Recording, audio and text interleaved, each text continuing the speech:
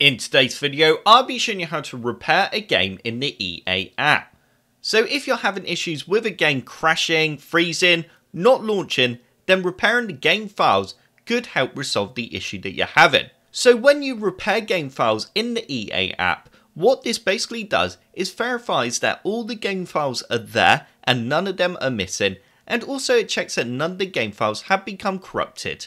If it does detect an issue, then it will replace those files. This will then save you a lot of time instead of having to download and reinstall the game to your computer. So it's definitely worth trying to repair the game files first if you're having issues with one of the games in the EA app before reinstalling the game to your PC, especially if the game is a very big game, as depending on how your internet connection is will depend on obviously how long the game would take to download and install. So the first thing that you need to do is just open up the EA app. Once you've opened the EA app, you now need to click onto My Collection, and you then need to find the game that's in question that you're having problems with.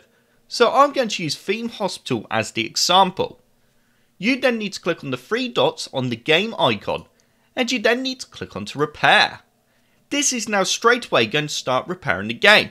So you can see in the bottom left hand corner of the EA app that it says repairing. So if I click onto this, you can now see that it's repairing the game files. So like I said, it's going through all the files, making sure they're all correct, none of them are corrupted or missing, and now you can see that I've got a message saying that the game is complete and ready to launch. So that's how you repair a game's files in the EA app. I hope this video helped you out and you enjoyed it. If you did like the video, click the like button below, and if you'd like to see more computer sluggish videos, then click the subscribe button. If you do subscribe, then I will see you in the next video.